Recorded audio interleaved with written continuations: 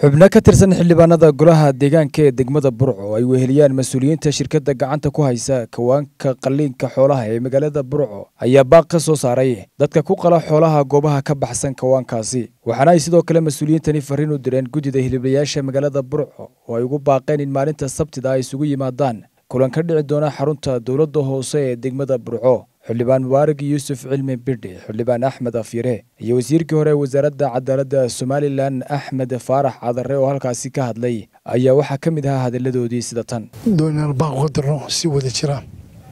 anagoo dawladda hoose ee Burco iyo shirkadda dayib ee gacanta ku haysa ama la wareegtay kawaanka xoolaha lagu qolo ee magaalada Burco waxaanu halkan doonaa inaan baaq qadarno shacbiga gobolka Tuuleer gaar ahaan dadka xoolaha ku qala magaalada Burco dadka xoolaha ariga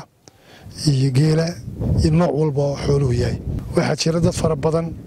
oo magaalada koona walba kaga qala xoolaha haday geeltay haday aragtaba waxaan dadka doonaa inaan u soo jeedino ugu dambeyn bisha 19 wixii ka dambeeya cidii lagu arko ee magaalada ku qalaysa xoolo inuu tallaabo sharci waafaqsan ka qaado waliba tallaabada ka qaado doono maadaama anagu aan sameynay juhdi ku bixinay oo shirkad aqoon oo shirkad dayb ay la wareegtay meeshii in ay dadkaasi ku xaroodaan dadka xoolaha qala gudiyada inay maalinta Sabtida oo busho ay tahay 24 markay saacadu tahay 10 subaxnimo inay yimaadaan xafiiska maayarka oo dhammaan gudiyada hadayta gudiyada geela hadayta ariga hadayta xoolaha dhan gudiyada halka yimaadaan xafiiska maayarka maalinta Sabtida oo bisho tahay 24 mar labaad waxaan runtii anagu fureynaa heshiiska la galnay shirkadda dayib oo ay la wareegtay kawaanka xoolaha qaybteedii anaga heshiiska ku lahayn oo inaan dadka soo xareyno oo aan wixii runtii nadaafadda ka shaqeyno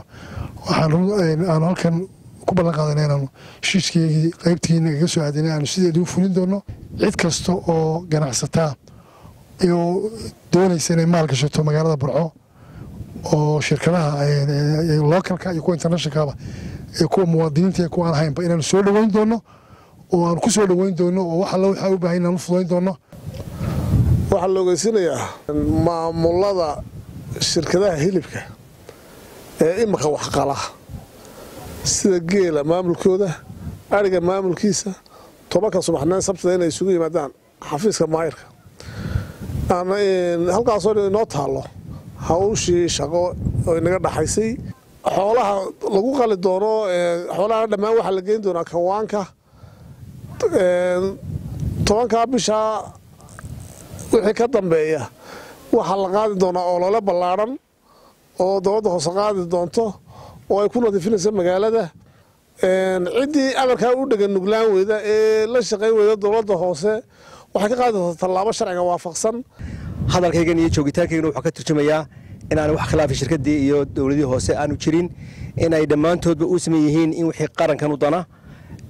mujtamaca u dana maalgashiga u dana hilibleeda u dana kawaanida u dana intaba aanu ka sameeyay waxaana runtii ay sheegan aanu ballan qaadina ay tahay in wixii ay u baahan yihiin macluumaad aqoon caafimaad tababar in wax fara badan oo ay ku farxi doonaan inta loo diyaariyay insha Allah taala maalinta Sabtida ayaa wixii tabashooyina iyo wixii la isku kordhinaya laga wada tashan doona insha Allah taala hadii la yiraahdo Maxamed Matan Gabalaax Sahan TV Burco.